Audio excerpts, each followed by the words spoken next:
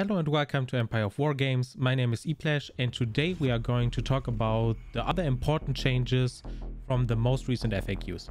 I will mainly focus on the Space Marines and Xenos changes, with some demons sprinkled in for good measure.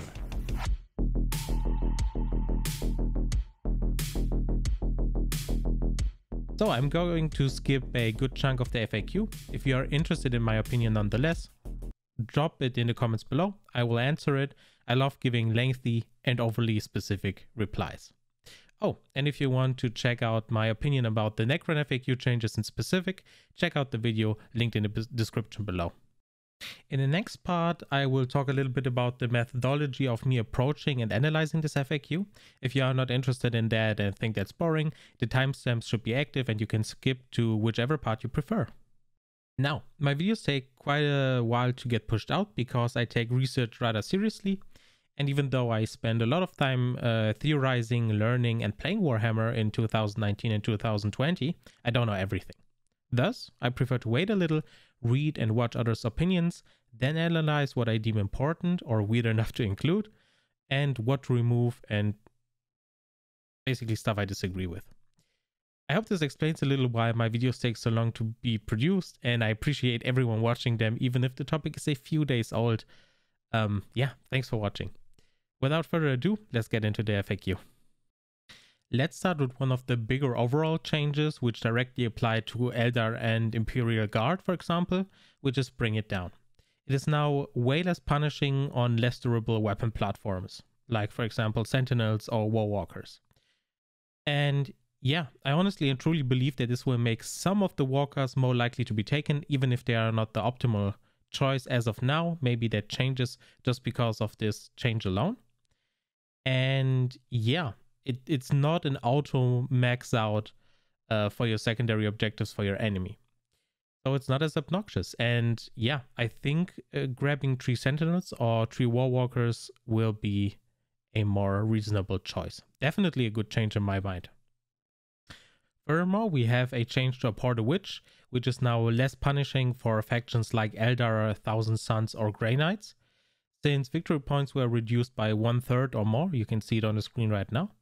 So it's less punishing for certain factions which heavily rely on Psykers or which only exist out of Psykers, like Grey Knights. Yeah, similar to the earlier change, I'm a big fan of this one. It's not an auto-include anymore if you play against those factions, and your opponent will be happy that he's not just handing you 15 secondary points for free, which is a good change. It's actually more fun for everyone involved. Then Games Workshop implemented a rule that basically says whenever you roll off to see who starts first, the person who rolls higher auto starts, so you don't have a choice anymore. And according to them, it's basically a measure to prevent time wasting, but it's also something that reduces choice and options and strategizing. So it's a little bit ambivalent if it's really good or not. I think this will save about 2 to 3 minutes in my experience, since people, especially in competitive, want to think about this more thoroughly. But yeah, my advice: when dropping your units pre-game, position them in a way you'll be more or less happy no matter which way the dice come up. So yeah, whether you start or not, you should position them in a way that both options are more or less covered. This will certainly take a little bit of time to adapt, especially for competitive players, but ultimately leads to a more interesting turn 1 in my book, which is a plus. It's a neutral change. It has its ups and downs, but yeah, all in all, interesting, and we will keep an eye on that to see how much it actually impacts competitive Warhammer 40k. Another change, and actually probably my favorite change, is that yeah, whenever a player goes second, they don't calculate their victory points at the start of the command phase on turn 5, but rather at the end, which is great. I've read many Reddit articles and yeah, Reddit posts more or less that were talking about like interesting turn 5s and nail biters, and some people lost and they were actually happy about it because the ending was very, very dramatic And I think that's exactly what we are going to get out of this change. This doesn't even the ground between the person who goes first and second 100%. At least I don't think it will, but it helps. It also, yeah, increases the likelihood of an interesting dynamic of including those nail-biter endings. And yeah, if you want to adapt as going second, you will probably need to think ahead in turn 4 and probably, I don't know, keep some command points in your back pocket to allow your units to move further. And it is probably also worth it to keep your fast moving units, if they are still alive on turn 4, in cover, so you can charge forward with them and possibly sneak some objectives and grab them without your opponent expecting it. Good change overall, definitely. I like it. All right, now we will go into the factions and talk a little bit about the different points changes and smaller rules changes. But here's a little disclaimer. I will not talk about Drukhari, even though I said this is a Xenos FAQ, because I feel like it's not really worth it to analyze the Drukhari before the codex drops, because I don't have the full picture. And it's similar with the Death Guard. I don't like analyzing things I don't have the full picture of. I could go on and analyze the points changes and try to predict the changes for the new codex, but in the end it would be a waste of time and pointless. Yeah, without the whole picture, the updated stratagems, all army-wide rules, relics, psychic powers, you get the idea. So you hear about me and about the Death Guard and Drukhari in a separate video, once the codex is released. Most exciting of all, I actually play both armies myself, so I'm excited to dive in and analyze these changes. And you can expect videos about the combat patrol boxes for both armies. Okay, with all that out of the way, let's continue with Craftworld's Eldar. All their troops got a little nice points decrease. They have barely seen any competitive play beforehand, except the ones you were forced to take to fill out detachment. But flyers were all the rage in 8th edition for Eldar, so yeah, you had like 5 or 6 of those. It's still not the ideal step in the right direction for Eldar in my mind, because yeah, it's more a change geared towards casual play than competitive play, but it will give competitive lists a little bit more leeway when it comes to points, because you will save 2 points per model. Yeah, and it's 2 points across the board for all troops, which means that the balance between the units itself, between the units in the troop section, does not change. I wish there was an easier way to grab Storm Guardians when it comes to real world money. They are rather expensive, 40 of them with all the upgrade kits, and buying all the Guardian boxes can get a little bit expensive. But if you want them, 7 points for a Storm Guardian sounds excellent in my mind. They are cheap OPSEC, and there is always a need for that. Especially in the current edition where objectives are the key element to winning a game. And as I said, the little used Warwalker might make a return, because bringing it down is less punishing now. All in all, I'm very happy about these changes. Anything that helps the craft worlds move away from being super flyer centric is a win in my book. Good changes. Regarding the Harlequins and also a little bit the Adeptus Custodes, these guys came out as the winners of this FAQ. No changes except a cheaper Void Weaver and some changes to the Adeptus Custodes, which were not really that impressive. And when compared with the Space Marine changes, they will probably expand their dominance at the top of the lists when it comes to competitive armies. Not much more to add here. Next, we are talking about the Space Bugs. Yes, a faction that is so cool, but gets little to no love at all for the past 4 years, or even longer. I don't know anymore. But yeah, when it comes to rules, there are points drops across the board for some of the important key units, as you can see on the screen. In my opinion, the warrior points drop will be the most impactful on how Tyranid players build their lists, since they were on the brink of excellence, but being a touch too expensive, and now at 70 points, I think they have finally arrived. Other very notable points reductions are Termagants and the Tyrannofax. A whole unit of Termagants costs 210 points now, which is great. while the Tyranofex base is now 170 points from 190. All in all, this is 100% a step in the right direction for Tyranids, and I'm happy GW improved so many of their units.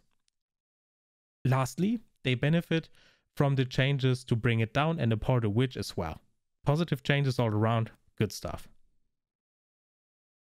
Okay, I will reserve my opinions about the Genestealer cult for future videos since I have barely any idea about them. Not a single person in my circle of friends plays them, and I don't play them either, and no one on Tabletop Simulator plays them, I know, so yeah.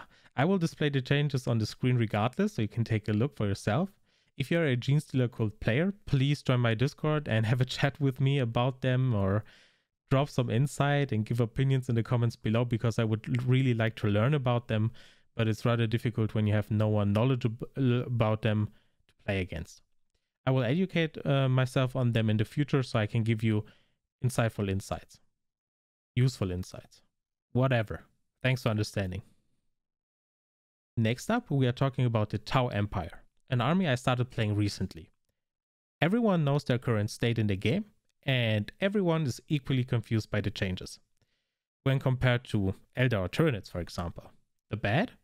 Tactical drones cost 20 points per model now, which is insane. Don't take them. There's literally no scenario in which you would grab them now. They were arguably too expensive before, and now they are borderline unusable.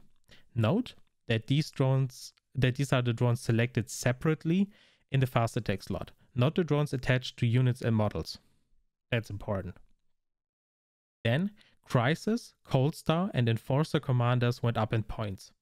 Again, very confusing change, and is a change that wasn't needed at all. I have done some maths and pushing around numbers to understand what GW was thinking here, but there is literally no explanation I could come up with.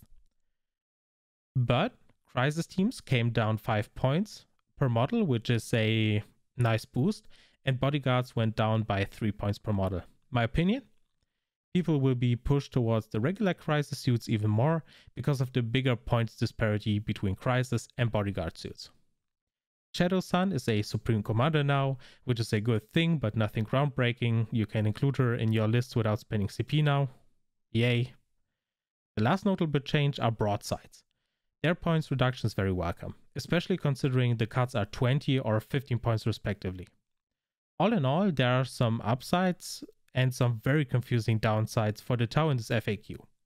I hope the drone change was a mistake, but I highly doubt it.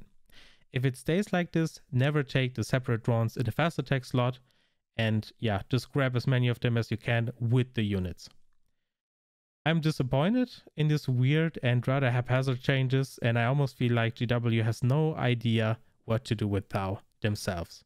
I hope they can get some designer to do the new Tau Codex that actually plays a lot of Tau and understands what they really need to get back on the tabletop, because as it stands right now, I tend to agree with a lot of other players that they need a severe design change when it comes to rules. Okay, and as the last point of the video, I would like to talk a little bit about Space Marines and the changes. Inceptors went up by 5 points per model, which is 100% due to Plasma Inceptors, but I'm not sure if that unit really needed a points hike. And the same thing applies to Outriders. That's also 5 points. Those are both good units, no questions asked, but they are not OP or anything special. The Eradicators, on the other hand, would have probably deserved a points hike of 10 points. Honestly. I would have rather had Inceptors and Outriders not go up at all, and the Eradicators go up by 10 points per model. That seems a little bit excessive, but those guys are really impressive at what they do. They're really, really good at what they do. Then there are some changes to, Nurglings for the Chaos Demons factions. Nurglings are the premier screeners of the Demons army, and they went up by quite a bit, I think 4 points. And that's really sad for all the players that actually want to play Nurgle only, because Plague Bearers are way too overcosted, and I would have loved to see Nurglings go up a little bit because they actually deserved it. They are really good. but I would have loved to see Plague Bearers go down to 6-ish points. 6 points sounds good. Yeah, other than that, the other changes I won't discuss. If you have any specific questions about them, drop it in the comments below. I would be happy to chat with you about them. Other than that, if you want to talk to me directly or have discussions about changes, join my Discord server. Everything is linked in the description below. And yeah, other than that, consider subscribing, liking or disliking if you like the video or not. And yeah, that's it. Thanks for watching, and I see you in the next video. Bye bye.